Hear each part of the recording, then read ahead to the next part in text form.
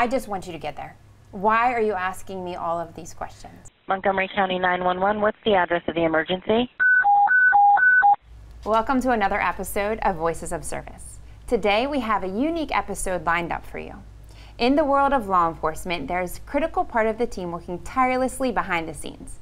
It is those emergency communication call takers and dispatchers that are often the first point of contact during a crisis, handling everything from 911 calls to directing officers where to respond and updating us on critical information while in the field. It is their skills and quick thinking that can make all the difference in high-pressure situations. Today, we're excited to sit down with the Director of Emergency Communications Center, Cass Onley, and Eddy Bencosme, one of the incredible and bilingual emergency communications call takers. Hi. Hi. Cass, I talk to you like every day because it's just such a critical part of the operation. And I know we said law enforcement, but the neat thing about what we're doing with our communication center is we're handling everything. We're handling fire rescue, we're handling police, and also we end up handling common services for Montgomery County by different means. And that's actually, we could talk to you all multiple times because there are such fascinating things that you all do and are a part of. And we're going to do that. But today we want to talk about 911, non-emergency 311, because we've got issues we've got to deal with, and what we want to try and educate our listeners to what's going on and how they can get the best service out of this. So appreciate you being here. Cassandra, I brought all my notes. Awesome. This is just from dealing with a complaint the other day about something, and that's how invested our community is in making sure that our folks have everything they need to do the best they can. So what are we going to talk about?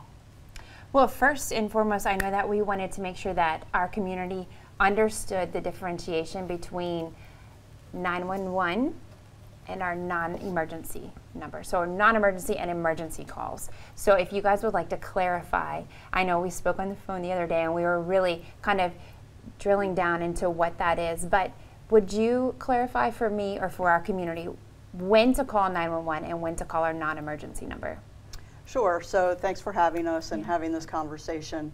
I think it's important because typically the first number you hear about is 911, right? You learn that.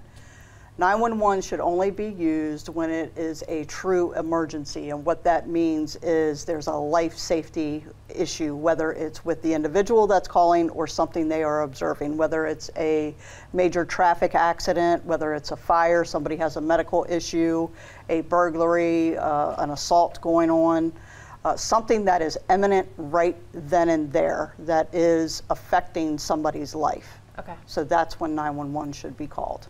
So one of the problems we have right now is everyone calls 911.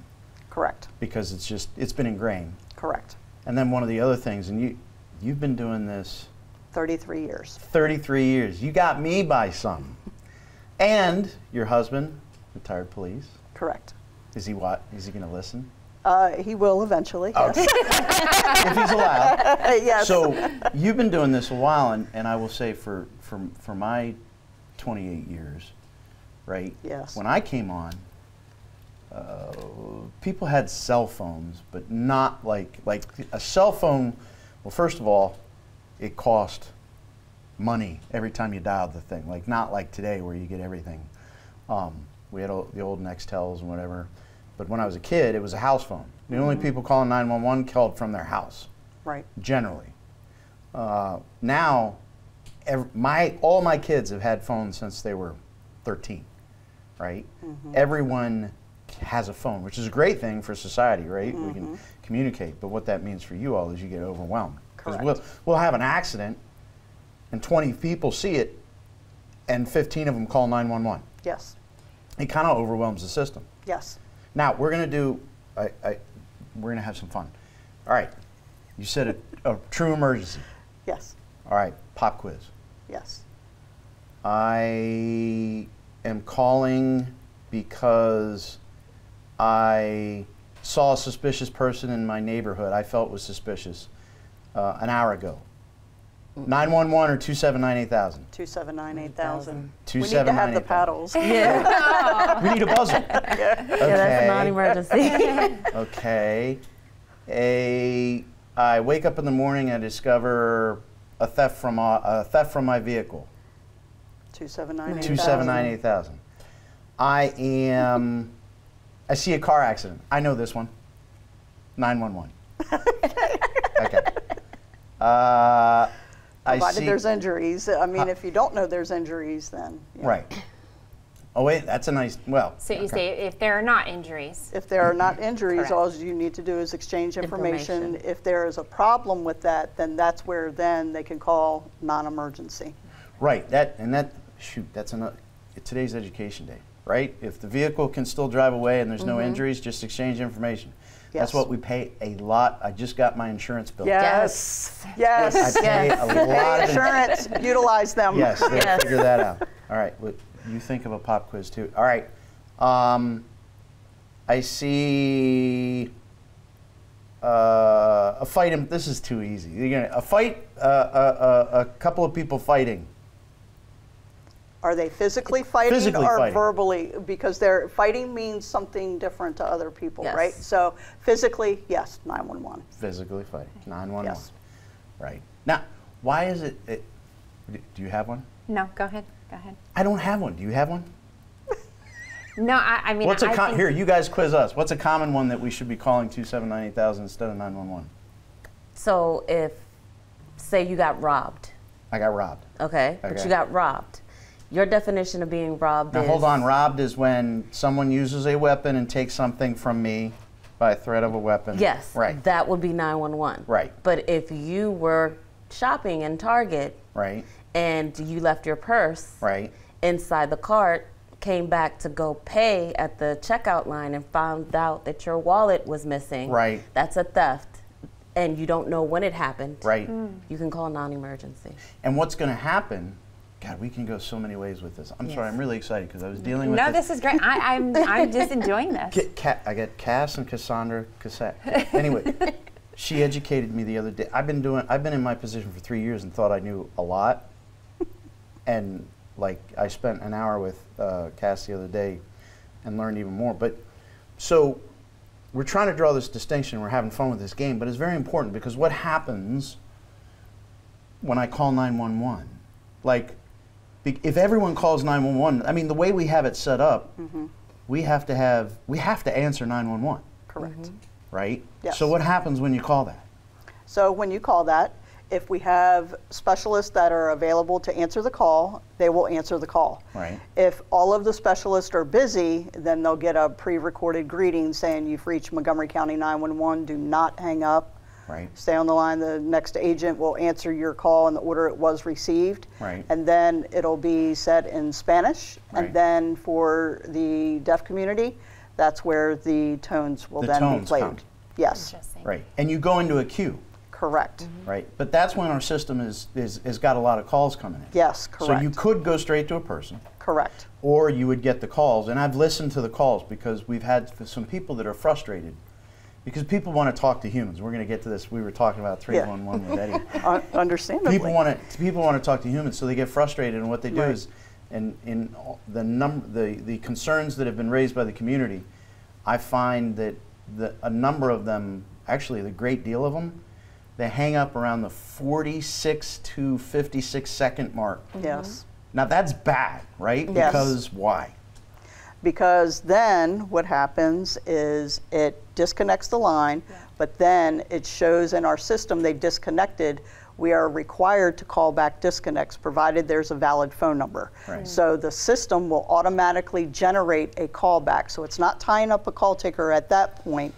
And then once the person hopefully picks up the phone, they'll hear a pre-recorded greeting. You have called Montgomery County 911. Do you need public safety response? There's an option, press 5. If the answer is yes, then it'll come back into our 911 center for the call to be answered. If not, then press 9. If you hang up, then it goes into an abandoned queue in which a physical call taker will have to then call that number back. But on the, I'm sorry. No. See, I get a little bit of knowledge, and I'm like, Yeah. all of a sudden, This is great. It's exciting. But so the other thing that happens when they hang up is, what do? They call back. They call back, They and call what happens back. to them? Yes, and then they get back in line and queue, and the queue. recording keeps it. It's a vicious cycle. So it's like a drive-through, right? And that's the analogy I use. So if you go to one of the drive-throughs in the neighborhood right now, you'll drive up. You don't get a live person. Hi, you've come to this establishment. I don't want to say which establishment. You've reached this establishment. Do you have your code? Are you going to use your code, or whatever you're going to use? It's not a live person that's saying that. It's a recording that's saying that, and then the live person comes on. Any place typically you call right now, you are not getting a live person. You're getting a recording. Contact is not Yes. necessarily that live However, person. right. So however, to your point, 911, provided we have specialists able to answer the calls, meaning they're not on other calls, that live person will answer that call. So it's not every time that they get that recording. Right. Now, you've said specialists a couple times, and Yes. I just think it's incredible. We have call takers and dispatchers, and that differentiation between both. So as a call taker, how many call takers do we have? Right now, I have a Approximately. staff of 139 total. Okay. For call takers, 74, 75. Okay, and the call takers would be the initial point of contact. Correct. Okay, so you are that initial Yes. point. And I think it's important for our community to understand, you're bilingual. Yes. So if I am Spanish speaking, and I'm sure you have other languages, Yes. right? But if I'm Spanish speaking and I'm calling in and I'm in an emergency, I call 911 and I am speaking in Spanish, it's completely fine. Yes. We will get to you or Yes. to another Spanish speaking individual. Yes. You would either they will get on the line and they will ask for Your someone preferred language? Your preferred Okay. language, and they will say Spanish, and then I will tell them, well, I speak Spanish, and we continue on the conversation. And typically I can hear, depending on how they say hello or the background, what they're saying in the background, I already know they speak Spanish. Yeah. So I try to, right after my greeting, I just try to ask them in Spanish right away what is going on and what their emergency is. So let me hear that. Put you on the spot. Here we go. Ring. I was just going to do bring, bring. So they hear the recording, Yeah. and then I'll say, usted llamado 911, a Montgomery County 911, usted tiene una emergencia, ¿cuál es la dirección suya? En una línea grabada. That is so neat. I wish I knew another language. I studied German. Didn't get very far. Anyway. So then you're going to go into a line of questions for them. Yes. Now what happens, I'm calling, I just want you to get there. Why are you asking me all of these questions? Well, I try to explain to them in order for me to get them the help that they need and in a timely manner. I need to know an idea of where they're at. Work with me. I understand you're stressed. You don't know where you're at, but just work with me. Tell me, what do you see? Do you see a street sign? Do you see something? Do you see a building? Is there a gas station? Because I'm looking at the map that I have or the tools that were given to us to use. And I'm looking at those things, trying to see where they're at. The Hispanic community uses a lot of nicknames for different places. So their address is basically El Londri, or, but that's how they communicate with each other. So they'll just give me a nickname and then I'll go by that. But I'm already starting to send something based off of what I can see on the map. Yeah, I think that's important too for them to know. You're speaking to them, but you're also getting in touch with dispatch to get officers already on their way. So you're just not kind of buying time. No, I'm not buying You're time. asking those questions because we're getting the right resources Yes. there in the quickest amount There's of time. a lot of stuff going on the back end. We're asking you these questions and we're trying to get information and the most important things that we need to do that first push, so the dispatcher can give that information to the officer or the officer can see it. It's not, and I hate to say this, I don't really care what's going on with your personal life. I'm not being nosy. I'm just trying to get enough information to get what you need in a timely manner. I don't want to be combative. I don't want them to be combative with me. I'm just trying to help them so we can get the next call. Yeah. And on the other end of it, so the product you're getting, the input, is being sent to officers, and through experience, we know officers are nosy too. On the way in today, I heard Sergeant ask, well, how old were they? What were they? you guys already have that information. So there's Yes. not this back and forth because we know through decades of experience what we need to collect. Yes. Yes. So I want to circle back around because I want people to realize what's going on with these phones, right? And why it's so important, why we got to hammer home, call 911 for an emergency, and find out another way if you're looking for county services, if you're just non-emergency. So you said 70 call takers, 76 right now? 74, 75. Split 24/7, Correct. 365, Correct. right? So you and I were talking the other day. That means generally right now, because and we're an attrition problem, right? We have like 30. We went over the numbers the other day. 30%. We're down about 30% of our staff, and all those folks would be, a lot of those folks would be call takers. Yes. So ideally, we should have 20 people taking calls, Correct. right? And that still doesn't account for the proliferation of cell phones, right? But it's pretty darn good because right now, our average response time for July of 2024, our average 911 Answer time? 11 seconds. 11 Wow. seconds. That's pretty darn good. Yeah. Yes. But it's the outliers that get people upset, right? Like Yes. the 52 seconds. Yes. But going back, right now we have 8 to 11 people taking calls, Correct. right? Yes. So one accident on 270 will wipe out our call taking, Yes. not wipe it out, but it will Flood come the into system. this, flood the system, and then someone from somewhere else in the county that may be calling in for another accident or something, like that's where we run into these waits. Those are all our people. Correct. Right. So that's why, you know, and again, we want people, we've said this forever now, right? See something, say something. Yes. Correct. Right? And call and get people help. And they're calling the right place because we got to send fire rescue, we got to send, and that's the other neat, I'm going all over the place, I apologize. But this is neat stuff. If people understood what happened behind the scenes, Yeah. to get them the help they need. But again, 8 to 11 people at any one time, all of a sudden, like during rush hour today, could be overwhelmed. And that's what causes the delays, and if someone's calling in now, going back to you, some people have called people just want to talk to people, which is what we were talking, Eddie, before we came on, like, that's people want to talk to people and the world has become automated. Yes. Right? So what are some of the calls you've got on 2798000 that you're like, come on, man? You can say it, it's fine, we need to educate people. Anyone call that want a recycling bin? I've gotten people to call that have asked for items that could be taken care of by the county. Say, you know, there's a stretch of county road that needs to be cleaned up because of the trees are over extending themselves onto signs. They've called, that's been a 911 call. Right. That I've had to explain to them, look, I get it. Right. You know, it's an emergency for you and I can see where you see the impending emergency coming. But you can do that either online or you can call 311. That's county services. Right. They can do that. We're non-police, non-emergency. That's something you can do. If you don't have time to do it right now, you don't want to get on the phone, you want to talk to somebody, I understand you don't like the computer, but you can go on at 2 o'clock in the morning and put a service request in and it'll be taken care of. Right.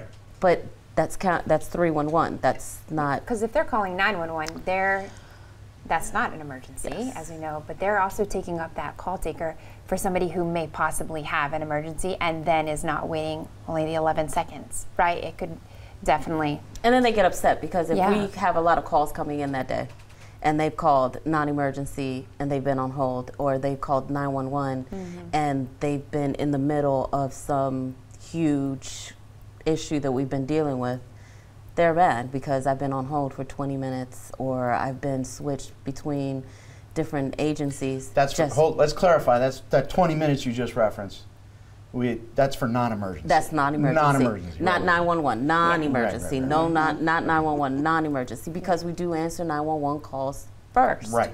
So And then we send them to 2798000 if you're not an Yes. emergency. And Yes. we handle the 911 calls. Right. We will transfer you to non-emergency. You are, there may be a delay. And that's where they get upset because they don't understand, why am I calling a 911, but it's a non-emergency situation. We Right. handle 911 calls first. And to drive it home, I mean, we just had a great story that involved a retired officer and CPR.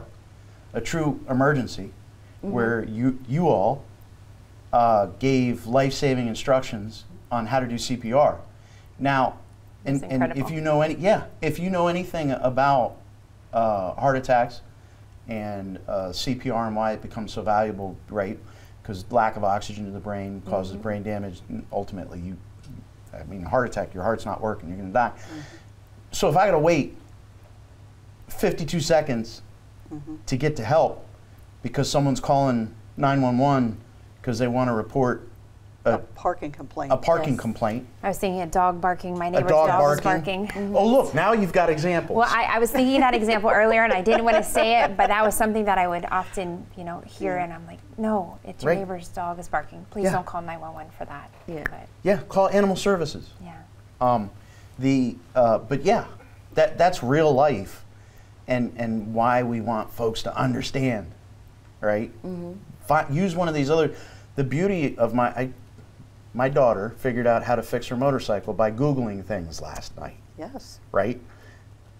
Google something, go to the Montgomery County website, it's all there. Just search it and find out how to take care of these other things that are not police emergencies. Yes. Well, we have 311. Our county easy, we can We go have 311. We have 311, and sometimes you all have to answer that, right?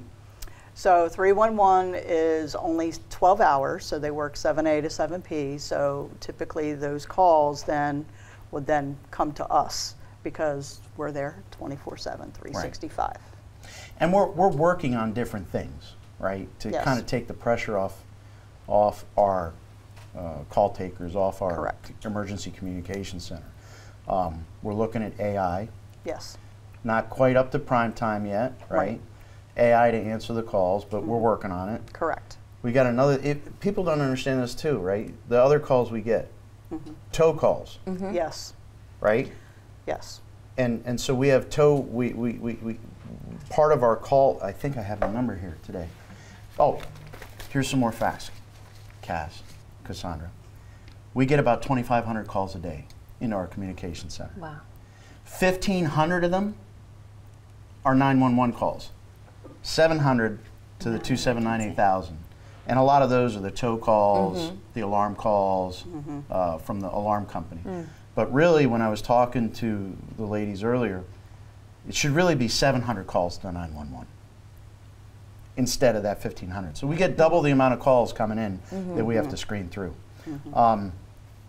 We get 30,000 tow calls a year in Montgomery County, and these folks handle them.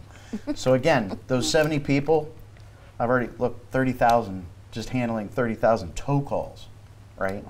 Wow. So, 6,600. We talked about this. Abandoned 911 calls. Yes. Where our Can't hang system. up. Yes. Yep. Yes. And they either go back into the queue, or we call And them that's a back. month. we call them back. Yes. A month. 6,600 a month. Wow. Yes. Yeah. So And depending really. on the day. Yeah. That's right. Alarm calls per day. 1,500 to 1,600 Per day. Per day. Yep. And is that including the text messages? Nope. That's not including the text messages. You guys are busy. We Yes. get text messages as well. I know we said, I said in the intro, that you guys are that first, you're the initial First of person. the first responder, right? Yes. You're the that's- initial person that's our that phrase. people speak to in that time of crisis. I know you guys are so busy, but you're also that communication to us. And you guys are the absolute most expert communicators. I think it's just imperative that the community understands we need to do what we can to lessen that load upon you guys so you have the ability to do as much work as you possibly can for them. Right? I'm so glad that we are here doing this. Do you have anything else that you want to? Any more quizzes? No, I can't think of any more quizzes right now. I'm glad you pulled the dog barking one. Well, and I was on, and I just was like, I'm not going to say it, but then I couldn't not say it. My child doesn't want to go to school today. Oh, Crisis center. Crisis center. Not okay. I like it because I get those we get those all the time. Yes. How many have we gotten this week? Oh, Oh, goodness. First week of school. Oh my Yeah, God. they keep adding up. Or can you have an officer come over here because I want, you know, my son to behave? I'm like, well, you don't want him to be afraid of the officers. Right. We don't want that. We You don't want Right. that. See, that's an old school thing, right? Yeah. The whole scared straight thing. We Yeah. don't do that. No. You don't want them to be scared. You want them to understand that an officer is there to assist them and To help help. them, Yeah. not to be afraid of them. Then Right. they won't go to them when they need the help. Yeah. Well, this has been fun, and we're going to do this more and talk about some more things. I really want to get into the stuff we've talked about, what you're doing to recognize your folks for their life-saving efforts. I want to talk about the impact on mental health, because I can think of right now a terrible call that I remember having to listen to as Director of Major Crimes, and you all were on the other end of it. So we're going to talk about that stuff more, but today's message, make sure if you call 911, it's actually an emergency. Yes. All right. Awesome. Again, thank you guys for being here with Thank us. you. And thank you for staying tuned. Until next time, stay safe, stay connected.